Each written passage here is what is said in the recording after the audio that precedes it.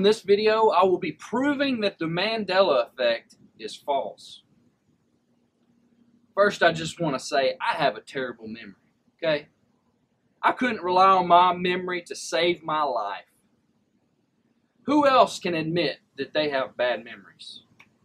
Who else can admit someone might have been taught the Scripture by someone who doesn't have a good memory, or misunderstood or misheard the Scriptures, or misremembers reading it?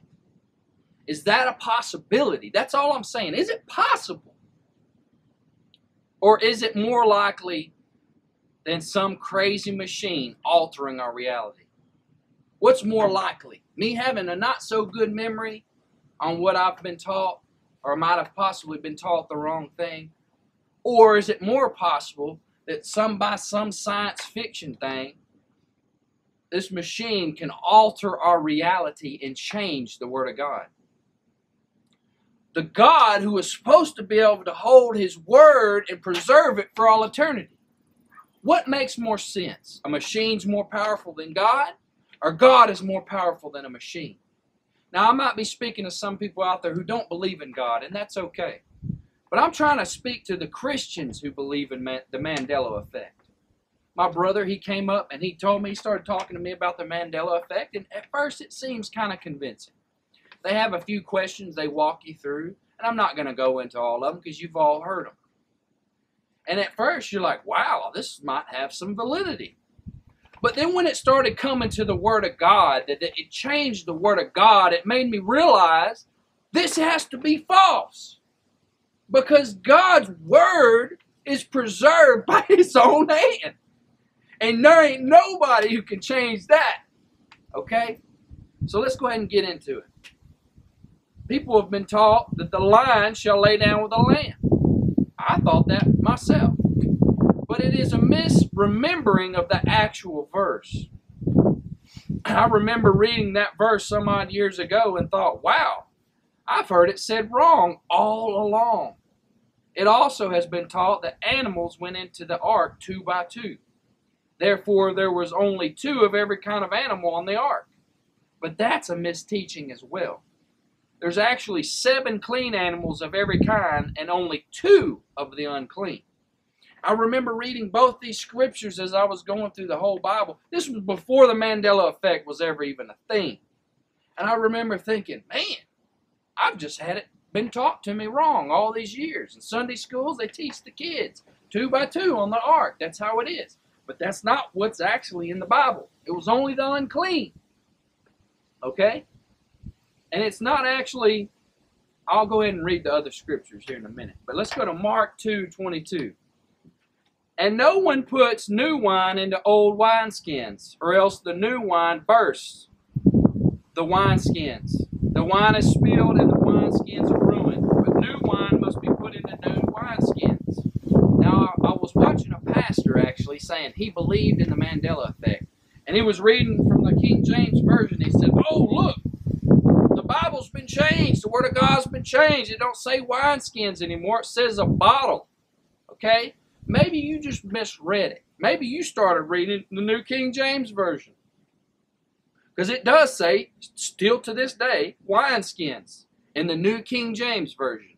But in the King James Version, it says bottles. Okay? Now, was it really wineskins or was it bottles? I'm not here to debate that. I'm just saying if it was to change it, it should have changed it into the New King James Version as well to bottles. But no, it's still there. God's Word is still preserved. You just might have misremembered it. Okay? Matthew 6:12. And forgive us our debts as we forgive our debtors. Okay? So, he says, well, what about I thought it was supposed to be forgive us our trespasses. It says debts there. That was another verse that I read. I was like, wow, I've been taught ever since I was a kid. Forgive us our trespasses in the Lord's Prayer. Okay? Well, where do we even get that from? Well, let's go to verse 14. Okay, we just read verse 12. Let's go to Matthew 6:14. For if you forgive men their trespasses, your heavenly Father will also forgive you. But if you do not forgive men their trespasses, neither will your Father forgive your trespasses. Okay. So we understand that the debts is actually trespasses. So our parents to make it more understandable, probably substituted debts for trespasses. That's not that big of a deal to me. Did some crazy machine change the Word of God? Nope. God holds it in His hand. There ain't nothing that can touch it. The devil can't touch it. I can't touch it. You can't touch it. All the editors and publishers in the world can't touch it. Nobody can, especially some crazy machine that's supposed to alter our reality and change little things subtly.